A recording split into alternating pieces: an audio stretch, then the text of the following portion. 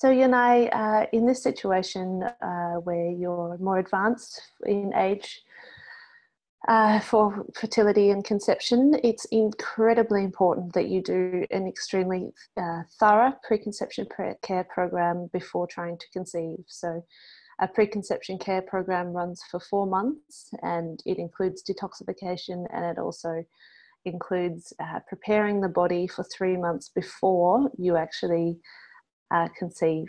And the reason for this is it takes 3 to 4 months to actually improve egg quality and also sperm quality. So if you're wanting to have the best egg quality possible and the best sperm quality possible, and therefore reduce your chances of Down syndrome and other congenital and chromosomal abnormalities, then this is a very, very important step to take. Lots of people, when they're, say, you know, in their 40s, they don't want to take that 3 to 4 month period of time to actually do preconception care, but because they think it's wasting time. But in my experience is that miscarriage is what takes the most amount of time, and it's the most emotionally and physically draining situation to occur. So what we want to do is actually take that time to do the preconception care and to prevent having a miscarriage. To reduce your risk of Down syndrome and other chromosomal abnormalities, recommend that you get tested for different genetic polymorphisms.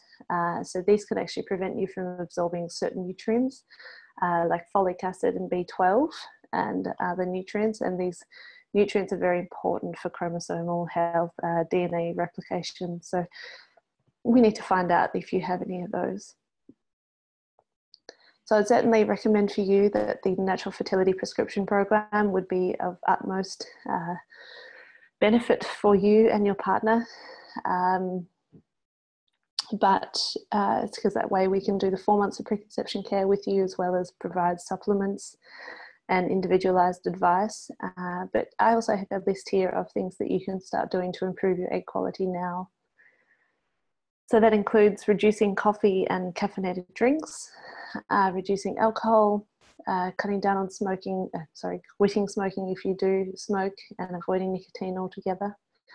You want to avoid trans fatty acids, so that's anything like margarine or hydrogenated oils and fats. Plus you also want to avoid any fats that are cooked at high temperatures because they go rancid. So this is pretty much all fats to avoid at high temperatures, apart from coconut fat and butter.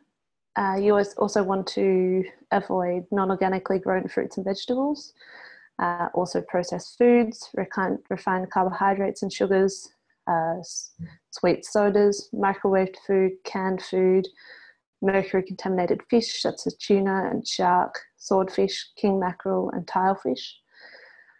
You need to avoid non-organic animal products.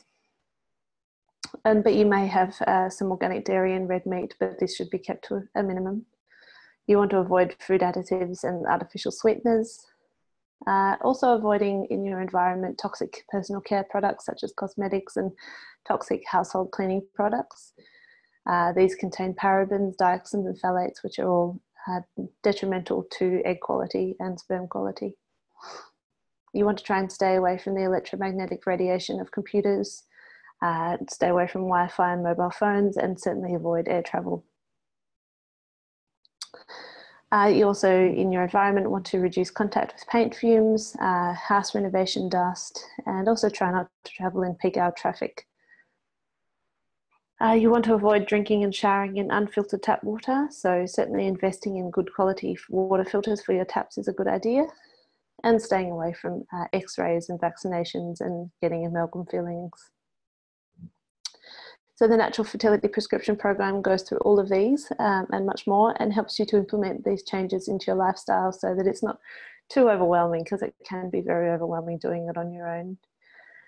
Also, the coaching with either or myself means that you'll get individualized advice and also test and supplement recommendations to ensure that your healthy DNA replication, which is certainly going to reduce your risk of chromosomal and congenital abnormalities such as Down syndrome.